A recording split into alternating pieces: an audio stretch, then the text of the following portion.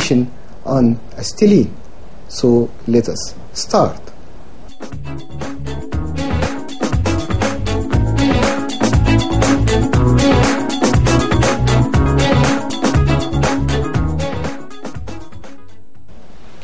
The valence bond theory.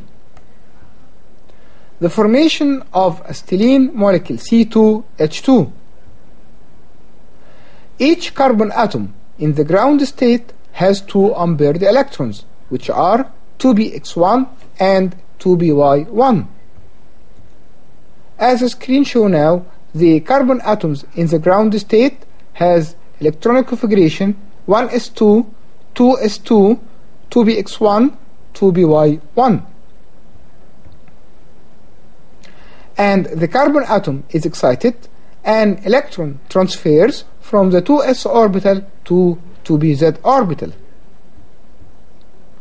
So we get the excited state carbon atom has electronic configuration 1s2, 2s1, 2px1, 2py1, 2pz1 for each carbon atom.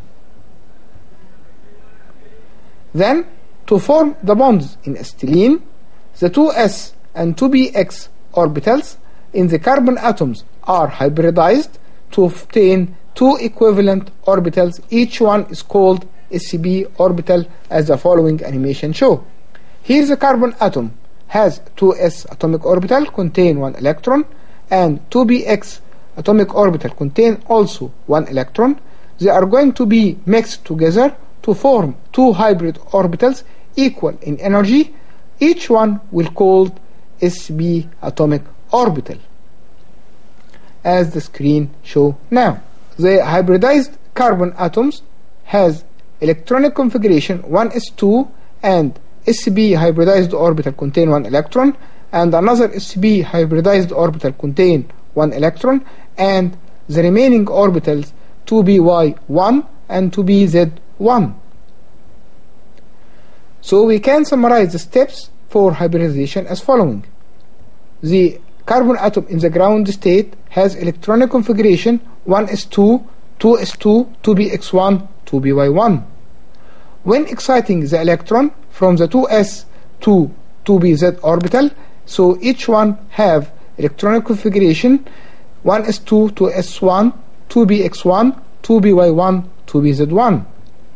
Then hybridization takes place, forming the two hybrid orbital SB, as the screen show.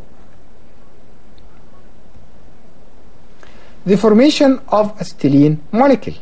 We have two hydrogen atoms. Each one has one electron in one s orbital, and carbon atom has 4 electrons in 2 sb orbitals, and the remaining 2 in the 2py orbital and the 2pz orbital.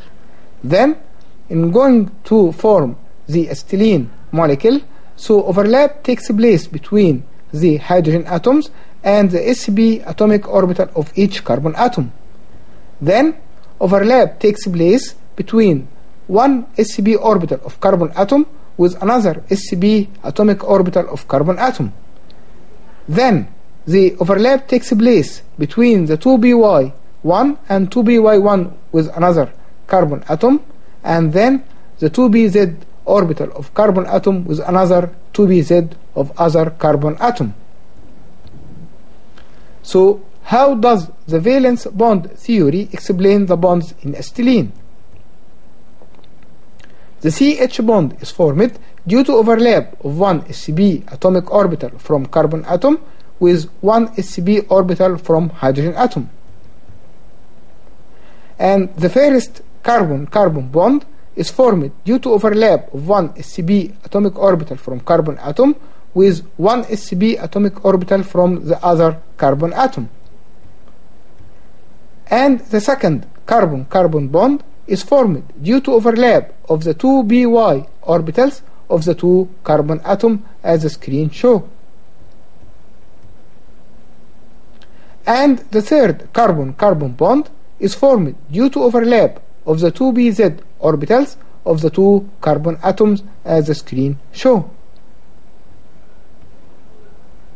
So the screen now shows the formation of the acetylene molecule. We have triple bond between the carbon atom. The first one is due to overlap of SCP atomic orbital of carbon with another SCP atomic orbital of carbon. And the second one is formed as overlap of 2py of carbon and another 2py of the other carbon. And the third bond between the carbon atoms is due to overlap of 2pz orbital of the carbon with another 2pz orbital of the other carbon atom, where the CH bond is formed is due to overlap of the atomic orbital SCP of carbon atom with 1s of hydrogen atom. So we can say the carbon-hydrogen bond is due to overlap S and the SCP orbitals, while the bonds in carbon atom, one of them BY overlap, and another is BZ overlap, and the third one is the SCP overlap of the two carbon atoms. The shape of acetylene molecule. The acetylene molecule has a linear shape as the screen shows, and the angle here between the bonds 180 degrees. So we can say, give reason for the angle between the bonds in acetylene are 180 degrees. The reason is to decrease the repulsive force between its orbitals. The molecular orbital theory, or we can say MOT. The theory states that it considers the molecule as one unit or a big atom with multinuclei, in which all the atomic orbitals of the combined atoms are mixed together, forming molecular orbitals called sigma and pi. The main difference between the valence bond theory and molecular orbital theory. In the valence bond theory, the overlapped orbitals takes place between the atomic orbitals containing single electron. That means the electrons that form the chemical bond. While in the molecular orbital theory, the overlap takes place between all the atomic orbitals of the two combined atoms, forming molecular orbital called sigma and pi and others. The sigma bond.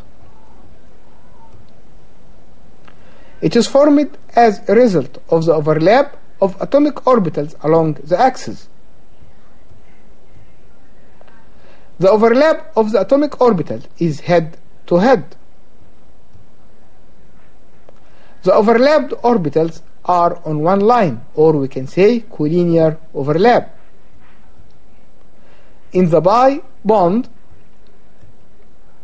it is formed as a result of the overlap of the two atomic orbitals along the parallel axis. And the overlap of the atomic orbitals is side by side. And the overlap is between the two parallel orbitals, or we can say collateral overlap. Give reason for. The sigma bond is stronger and shorter than pi bond, because in sigma bond the two binding electrons are on the same axis between the two nuclei, but in the pi bond the two binding electrons are above and below the axis. How does the molecular orbital theory explain the acetylene molecule? The CH bond is formed due to overlap head by head, forming sigma bond. And one CC bond is formed due to overlap of head by head, forming sigma bond. And the other CC bond is formed due to overlap of side by side, forming pi bond. As the screen shows now, the acetylene is formed as overlapping pi bond between the two carbon atoms and sigma bond, one of them between carbon and carbon, and the other between the carbon and the hydrogen atoms, which are 4 sigma bonds between carbon and the hydrogen. The formation of acetylene molecule. The CH bond is formed due to overlap by head, forming the sigma bond. The first carbon-carbon bond is formed due to overlap of head, forming a sigma bond. The second and the third carbon-carbon bond are formed due to overlap of side, forming bi bond. As the screen shows now, we have 2 pi bonds between the carbon atoms,